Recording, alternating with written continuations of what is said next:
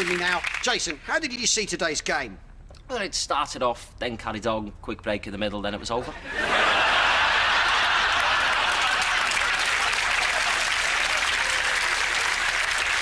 Still no goals, though, from the big summer signing, Paulinho. Is he struggling to settle in? Not at all, Mark. Paulie's come here from Brazil. He's settling great. OK, he's not that keen on the weather, the food, the people, the language, the culture, the nightlife, and the city itself. Otherwise, he loves it here. Is it a concern that some sections of the crowd booed the team off today? Doesn't bother us, Mark. The lads have always had a special relationship with the fans, especially with these two babes in the north stand, Debbie and Michelle. You know us, Mark. We like our women like we like our coffee. Roasted. Thanks, Jason. Yes. With Jason Bent. Jason, that was a great game, but I think the central talking point is going to be that incident with the referee in the second half. Look, it's very heated out there today with the referee, and unfortunately a few of the lads got carried away and punched and kicked him unconscious.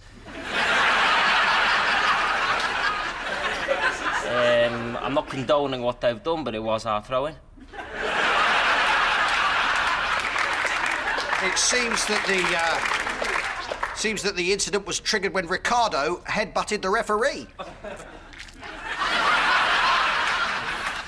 To be fair, Ricardo did make some contact, but I have to say, the ref lost consciousness very easily. Do you think it's time that modern technology needs to be brought into the game so we can replay these kind of controversial incidents? Personally speaking, absolutely. I'd love to see what we did to the ref over and over again. Jason Bent, you're a role model for kids all over the world. Do you think this is really the way that Premiership footballers should behave? When the referee's a fucking prick like today, then yes. Jason, thanks. Cheers. Jason Bent. Jason, bad defeat today.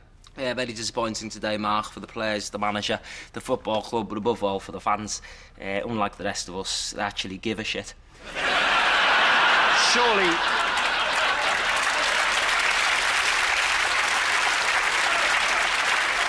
Surely this piles pressure on a manager. No, that's not true at all, Mark. The gaff's doing an outstanding job.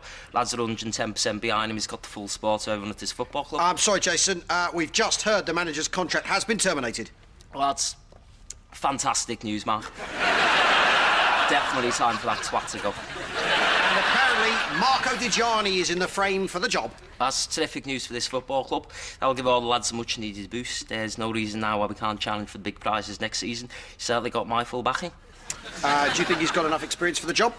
To be fair, I've never heard of him. Thanks, Jason. Cheers. Talking to Jason Bent. Well, Jason, 0-0, not the result you're after, but can you tell us something about the shirts you and the team put on at the end of the game? Yeah, educate, don't educate.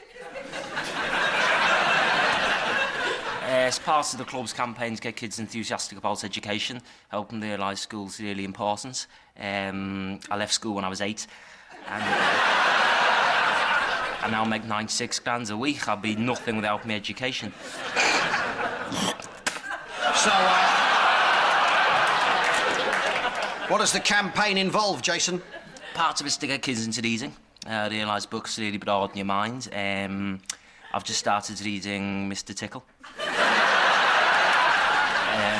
He loves tickling people. It's a great read.